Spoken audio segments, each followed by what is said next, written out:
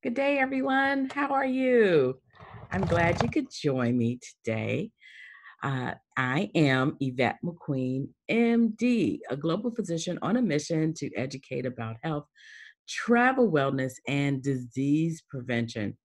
So, during this time of the pandemic and COVID-19, people have changed their lifestyle.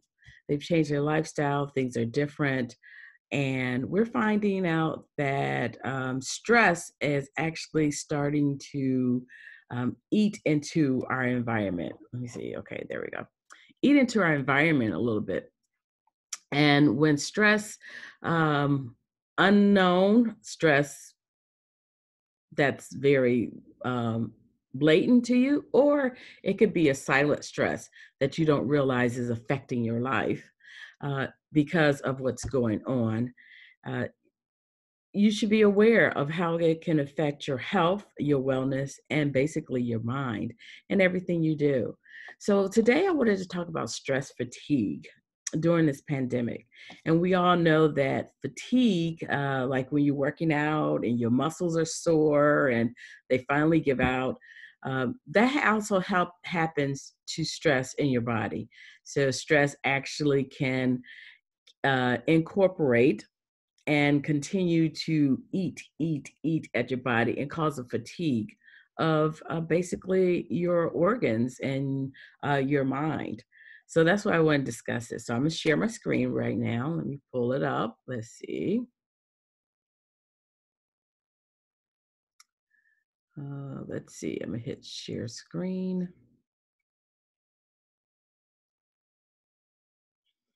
And I want to share, I just want to go over some stress fatigue. There we go. There we go. All right. So let's talk about put in slideshow. There we go. So yes, we're going to talk about stress fatigue during this pandemic. So what is stress? So first of all, you should know that stress is a state of your mental or emotional strain. It's a tension on your body that will continue to cause an adverse effect for a certain circumstance. Stress can be during a short time or a long time. And we were talking about over a long time because this is the tension that we're dealing with during this pandemic, a state of mental tension. Oh, you're always worrying about something. Even if you're like, oh, okay, I'm fine, no problem, you're still worrying about the problem. And it can cause very strong feelings and anxiety and then start to manifest or actually basically affect your health. And that's why I want to talk about health wellness, and that's important. So, what is this pandemic? So, the 2020 COVID-19 pandemic, it actually is called COVID-19 because it was first discovered in December of 2019. The first case was actually diagnosed in December 19 of this new type of coronavirus. Coronavirus has been around for a while. It's been like part of codes and things like this. It was a new type of coronavirus that they noticed in 2019. The first case was diagnosed in January 21st in 2020, right here in the US. So we're already into April. So we've been dealing with this for over 2 months now. But it had a rapid change in our lives. It came on rapidly. And it was declared by a pandemic by the World Health Organization January 30th, 2020. And a pandemic means that the disease spread worldwide very quickly, very rapidly. It can be deadly and it affects many individuals all at the same time. So that's why it was called a pandemic, because and we, like I said, we haven't even been 3 months into the first diagnosis of the COVID in the United States. So this is spread rapidly. First case was in Washington in January, and then it just whoop, went, and then it hit New York and everywhere. And already we're you can see what the daily reports are. I'm not going to go over that. That's not the point of this, because this is the point to reduce stress. So what is causing the stress because of COVID? One is an overabundance of news. Now, we all need the news and keep up with it, but 24 hours of news from whether all the different news stations, and from the cable news stations and the local news stations, and that's out of everyone's mouth. It's an overabundance, and that can just stop to seep into you. Where in the beginning, it was like, oh, I'm interested, I need to know. But now it's like every day, 24 hours. So what I am telling people from the overabundance of news is choose your report. Choose one report you're going to listen to. We need various reports, or choose 1 hour in the morning or 1 hour in the evening to get an update. But don't sit there for 12 hours consuming the news, because that just gets into you, and it basically seeps into your body, into your soul. What else is causing us stress during this pandemic? The change of our lifestyle and work environment. So they immediately went from oh, don't travel as much, no large gatherings, canceling events, work from home, schools are canceled. If you have children, you're now dealing with homework or schoolwork at home with children, plus trying to do your work. So you're trying to be the work employee while your kids are in another area, another room, and you're dealing with their work too. So that's a change in our lifestyle and our environment, how we're living. Some people have lost employment, which means loss of income. And that's definitely stress, financial stress. How am I going to pay this rent? Okay, they forgave me the rent, but how am I going to get the meals? Where did my food come from? My savings is not going to help me out. That's causing stress. Unable to see family members. Now that we're into the lockdown and the self-isolation, it's like, I can't see my family. I normally have Sunday dinners, and you can't have a Sunday dinners. You can't have your big gatherings. I haven't seen my mom for months because she's somewhere where I can't go visit. And I have lots of friends, and me, the travel doctor, I can't travel. And a lot of my traveling friends can't travel. So this just canceling the flights and trips and just saying, what? I can't hop on a plane and go where I want to go to visit or enjoy life. That's a stress in itself. So those are things that's causing stress during this pandemic. So let me tell you some stress that it affects the body. So normal stress is built in our body for a reason. It was called the flight or fight mode. So it's basically stress come to you as something is you have the hormone is released, cortisol release to make you say, hey, I'm going to fight this situation or I'm going to run, basically. So that's the normal response of stress. Unfortunately, if it continues, it can actually wreak havoc on your body. So there's the positive stress. Like I said, the positive stress is actually to put us in action to do something. Stress can become negative when it's continuing to face it. You're not allowed to relax. And that's where this fatigue is coming from. So stress every now and then is, oh, okay, I'm going to do this. Or like stress over a project. He's like, okay, I got this project due and it's going to be due on Friday and I'm going to do it and the stress to do it. And you're like, okay, I'm relaxed. But if you have that continuous stress every day where a project is due every day and you're always stressed out no matter what, that becomes a negative stress. You're never allowed to relax in between. Simple thing like a wedding, the stress of a wedding. Stress of a wedding is an event. It's coming up. You got to get things organized. The stress builds up to the day of the wedding and then boom, everyone's happy. They're having a good time and the stress is over with. But with this stress, it doesn't seem to be over because the pandemic continues and it's continuing to escalate and it's just changing our lifestyle. So this is just what I'm talking about, the stress curve. It goes up and they've talked about curves. Remember flattening the curve? Well, this is all about So stress is meant to give you your actual performance, where you're in a comfort zone, you're doing something. But when you see at the top of this curve, you start to fatigue, your muscle fatigue. If you cannot lift weights 12 hours a day, stop watching the news 12 hours a day. That's what I'm saying. That is stress fatigue.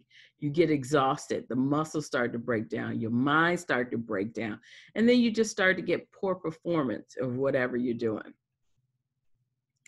Or you get anxiety, you get overwhelmed, and that's the whole your stress level. Your whole life start to basically, your optimal performance is at the top, but then it starts to fall down because you're now fatigued. So what can it do? It can affect a lot of parts of your heart, of your body. It can affect your brain. Okay. It can affect, you get your headaches, you get sleep problems, you get anxiety. It can affect your heart. It's going to affect the kidneys. It's going to affect your immune system. Think about it. Continued stress affects your immune system, decrease your immune system, that you're more susceptible to get the virus. So you have loss of libido or sex drive. Your muscle starts to ache. So here are some signs of that as stress is affecting you, because you can say, oh, well, I know about the COVID, I'm doing fine. It's not affecting me. A lot of people feel that it hasn't affected them, but it has.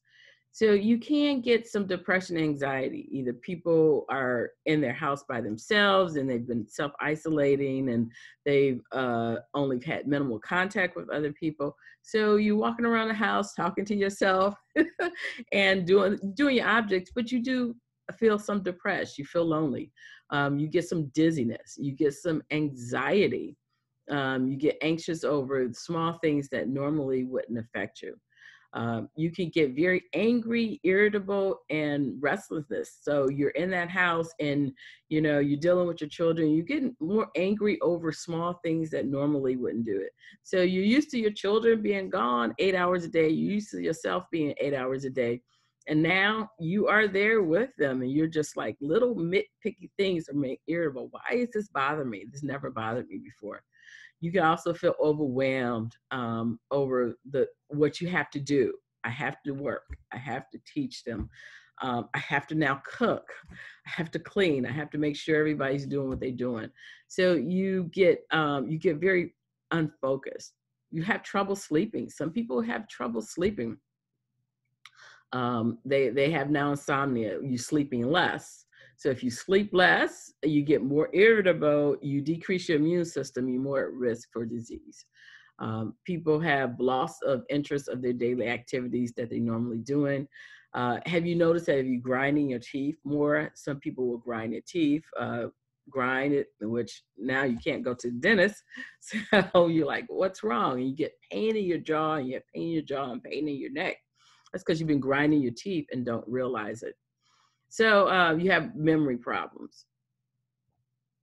So it says 43% of adults will suffer health effects of stress. So you don't want to be in that 43%. So what is it going to do? As far as your heart, it's going to affect your heart. It will increase your heart rate. If you notice your heart rate is increase your blood pressure. If you make sure you maintain your blood pressure, if you are on blood pressure medication, you may need to adjust it. You may need to talk to your doctor, call your doctor, adjust it. You will increase your cholesterol levels. You get the insomnia, sleep disturbance that I talked about. You can get headaches. You're getting headaches more. You'd be like, oh, and then you think, oh, I have a headache. It's just now a sign of COVID. You also start to think of that. Your diabetes will start you may have higher levels of sugar. So you actually need to maintain what you're eating, because if you're home and you're more stressed, you may eat more, what we call the stress eating, which will increase your sugar levels. Also, make sure you're taking your medicine on a regular basis, because now we're off schedule. So I usually take my medicine right before I get in the car to go to work. And now you're off schedule. You're not getting in the car. Are you taking your medicine? Are you managing your diabetes appropriately? It affects skin conditions. A lot of people now have rashes. I've seen people with the increase of the eczema because stress will bring out eczema and skin rashes. It will increase your asthma. You get anxious, and you actually can bring on stress asthma. It increase your arthritis, more your muscles will hurt more, just more of a fatigue. And I talk about the depression, anxiety. So, stress management. There's lots of stuff to do stress management. This is the general stress management tool that I use. And a lot of this, some of it we can't do, but some of it you can do at your home. So, of course, your spa. You can't go to your spa, you can't have a massage, but can you go take that long soaking bath? Can you have a spa zen by having some room fragrance or some candles, okay? Or have your partner, spouse, family member, whoever is there, you each massage a body part each day to help each other relax. Exercise. There's always exercise. Keep the exercise routine going, or start a new routine. There's a lot of the apps or people who are giving free 90-day trials of or on demand, the video on cable, for exercise, or just get out and walk around the block. Remember, yes, we are on lockdown, but you can actually go outside. I go outside, and that goes back to the nature. Go outside and take a walk. I took a walk around my neighborhood, where you make sure you're maintaining 6 feet apart, but just take a walk.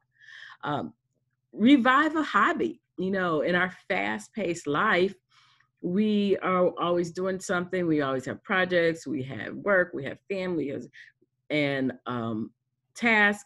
So reestablish a hobby you like to do. Did you like to paint?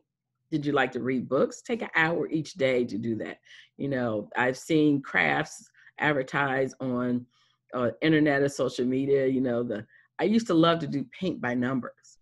I was like, ooh, I can do paint by numbers again. Or the coloring book. There's adult coloring books you can order with coloring pencils. That can be a hobby. That can be relaxing. Enjoy some music, some of your favorite music. There's been a lot of music jam sessions of some of the artists giving free jam sessions or free concerts. Enjoy some of your favorite music. I'll talk about time management, and other things like meditation and prayer will also be helpful. So some stress reduce. So one is mindfulness. Live in the moment. Live here. What am I thinking right now? What am I feeling right now? What can I incorporate in myself right now? Remember to take time for yourself. We're busy. We seem more busy now that we actually at home. Remember to plan that schedule and put time in for yourself. Remember to enjoy how you're feeling and to smile. We put a lot on ourselves. Try not to be perfect. And remember that there's no wrong way of enjoying yourself, but get to know yourself. And remember to breathe. So this is long-standing. Remember, I don't know. And when I was a child and I would get mad and anxious, my mom would say, stop. Take a breath. And that makes a difference. So you can understand that taking that breath and inhaling that air actually gives you a focus of yourself and what you're feeling at that time.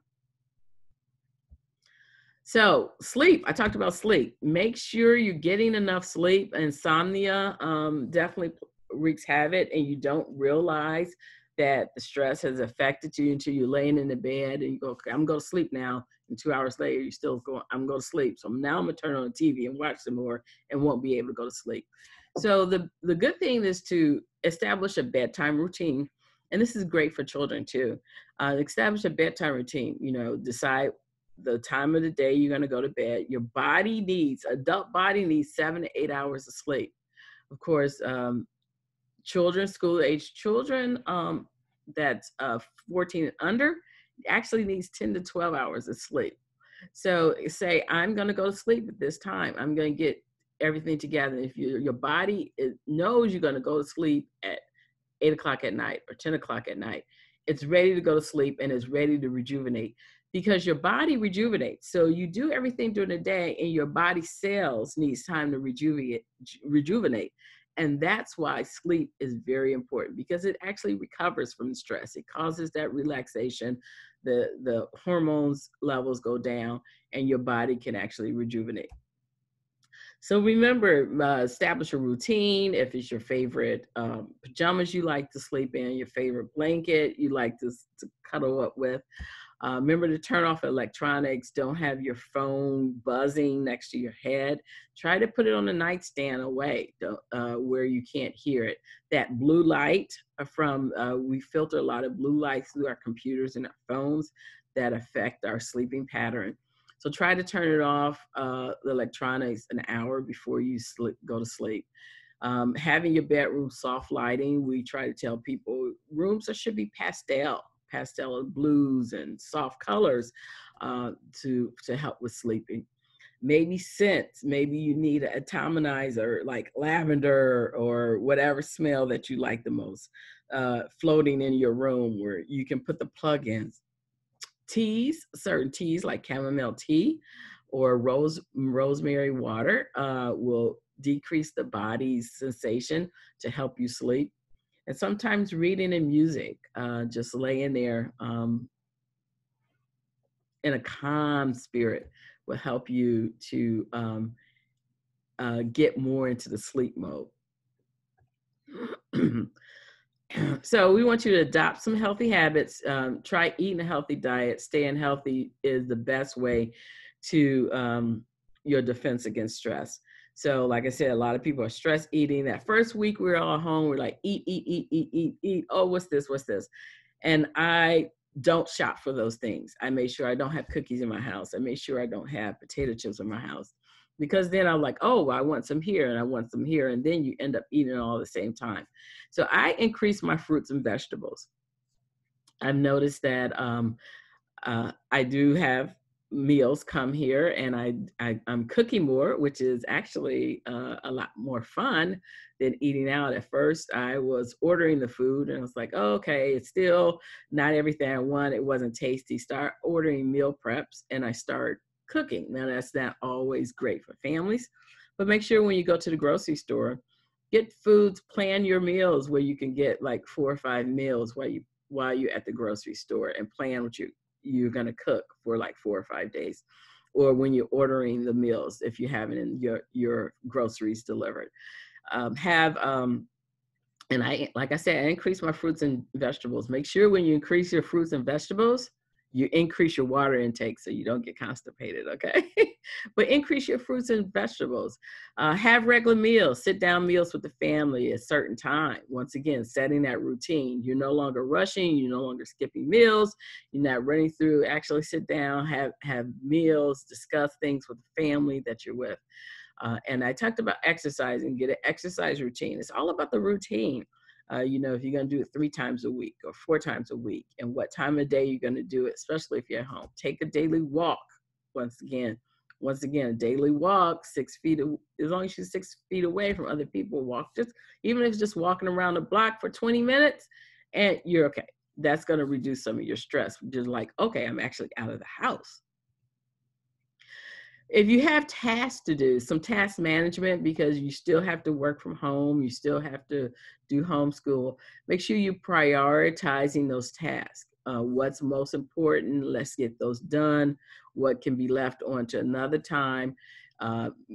Actually, they say the one you least want to do, get it over early, because then you do task. And then at the end of the day, you be like, oh, I no longer have that time for that. Don't want to do that. Right? So if you do it early, it's done and over with, and you're not dreading doing it anymore. If you have projects, break them up into small steps. Don't try to do everything at once. It can seem overwhelming all at once. So like, what can I do? Do this part first, which would add to, and then it all ends up coming together. Sometimes delegate responsibility. So delegating responsibility, which means someone else is doing what you think you need to do it. You don't have to do it all. Of course, if you're in your house by yourself, okay, it's like, yes, I got to do it all, but I'm going to make a schedule to do it. But sometimes you just need to delegate. If you're in a house with a family, like who's going to take out my trash? Who's going to empty the trash? Who's going to have a plan? So, especially if you have the family, you're like, okay, who's scheduled to wash dishes? Do you always have to wash the dishes after dinner? You as the parent, but can you divide it up? Okay, everybody. And when I was growing up, we had days. So, it was 3 girls, and each of us had a day to wash the dishes. So we had our plan, or we had our week, we had to wash the dishes. And that was, so make a plan of who's going to be doing the cleaning and vacuuming this week.